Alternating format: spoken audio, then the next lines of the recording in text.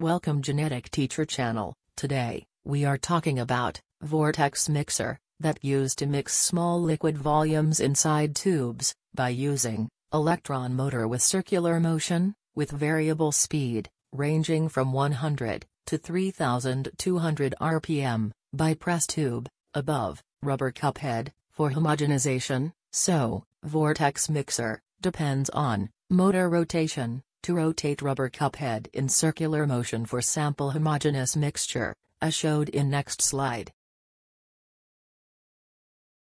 Additionally, Vortex Mixer have four main parts, which is following: 1. Main switch, provide electricity for operating. 2. Control button or knob, control rotation speed when tube touch rubber cup head. 3. Motor, rotate in circular motion for proper homogenization. 4. Rubber cup head, place above motor, to held tubes with sample, as view in next slide.